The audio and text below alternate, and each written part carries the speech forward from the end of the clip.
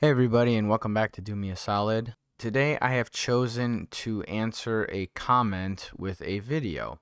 So a viewer asked me how I got these cool little arrows to show up when I click on a feature or a part, and I'm actually going to go into a part where it makes a little more sense.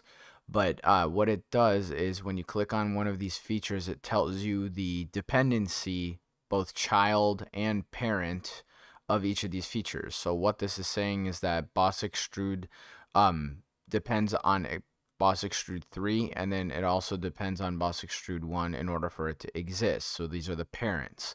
From the child perspective, it's that Fillet 4 and Cut Extrude 1 are reliant on Boss Extrude 4 being there. Sounds confusing, but it's really not. But in order to activate these arrows to give you these relations, you just have to go up to View, you hit User Interface, and then turn on Dynamic Reference Visualization Parent and Dynamic Reference Visualization Child. If you have any further questions, go ahead and drop those in the comments or suggestions for future videos. Otherwise, like and subscribe, and we will see you in the next video. Cheers.